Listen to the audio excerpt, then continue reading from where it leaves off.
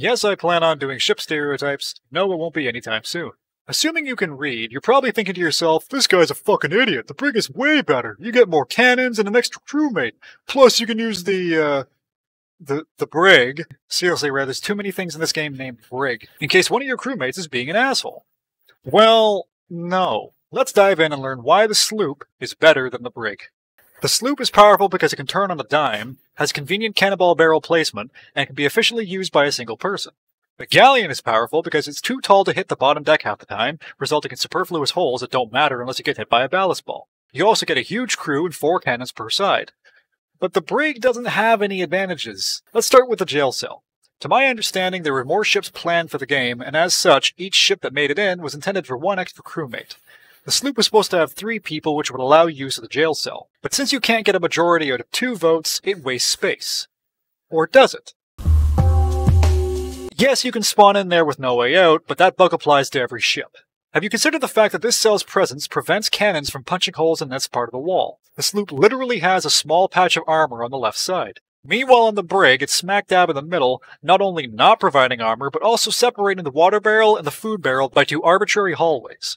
It also has the worst cell in the sense that anyone inside can shoot at the crow's nest, hitting anyone trying to stash kegs up there. This isn't possible on the galleon because you're in an enclosed space, and it's not possible on the sloop because that cell is non-functional. As for the cannons, while more is always better, the cannoneers can be blinded if the mast goes down. Observe. This isn't a problem with the other ships. Hell, this sail is awful regardless. Man, I can't see shit! But Bacxaber, I hear you cry because none of you can pronounce my username.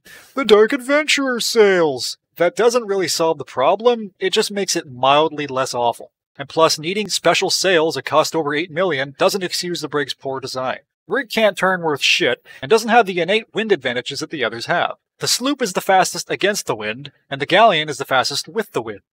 What does this fucking thing have? I don't know, a great personality? On a sloop, you can do my signature crow's nest kegging method. Rather than jumping off the back of your ship and swimming a keg over, which you can easily miss, you can ram ships and do an Assassin's Creed leap onto the enemy ship.